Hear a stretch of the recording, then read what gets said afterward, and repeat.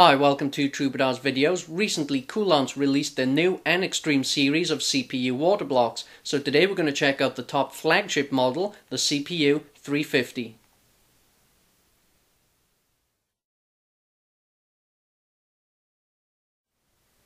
Let's have a look and see exactly what accessories you get with the CPU 350.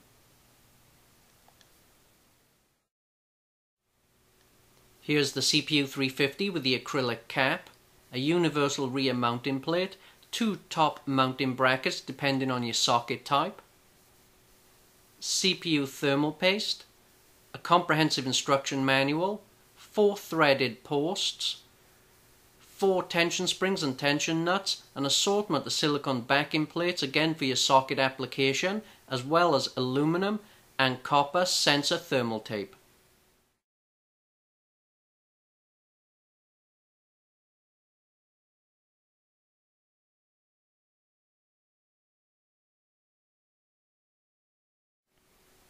The CPU 350 is tapped and threaded for G-quarter threaded nozzles. This makes it ideal for 10 or 13mm coolant hoses. The Waterblock cold plate is manufactured from high density copper that's nickel plated for corrosion resistance, as well as has a slight curvature across the base of the cold plate for better fitment to the CPU.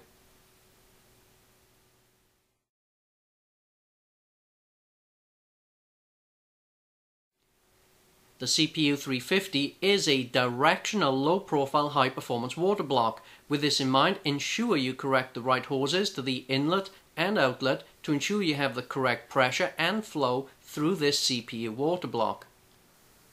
Let's have a look and compare the flow difference between the CPU 345 and the CPU 350.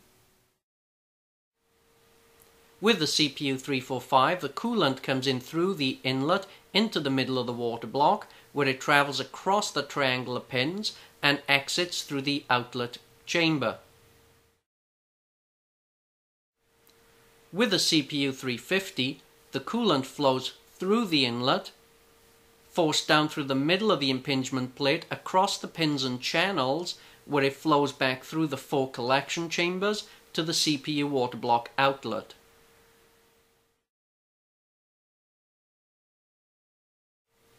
Let's have a closer look at the CPU 350 cold plate. The cold plate itself is manufactured from high density copper, precision machined and nickel plated for high corrosion resistance. The middle of the water block cold plate contains more than 750 heat dissipating pins or columns. Upon assembly is crucial you line up the hole on the cold plate and the impingement plate. Correct alignment of the impingement plate is needed to ensure you have the correct fluid flow across the pins, through the channels and back up through the water block. With the CPU 350 mounted on the X58 motherboard, let's run a couple of performance benchmarks on the CPU and check out the cooling potential of the CPU 350 itself.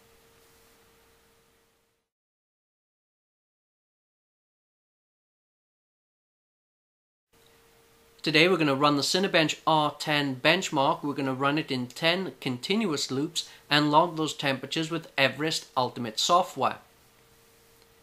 These are fantastic temperatures on the CPU 350, 47, 48 degrees in core 1 and 2 and 43 degrees in core 3 and 4. These are absolutely phenomenal results coming off this water block.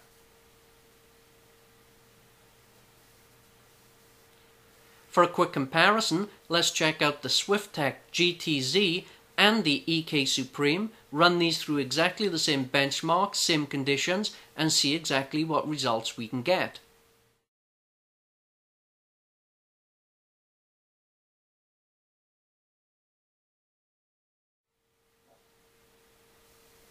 Absolutely phenomenal temperatures coming off the CPU 350. As a comparison exercise here, the CPU 350 definitely come in top of the hill in first place with 48 degrees in core 1 and 2 and 43 on 3 and 4.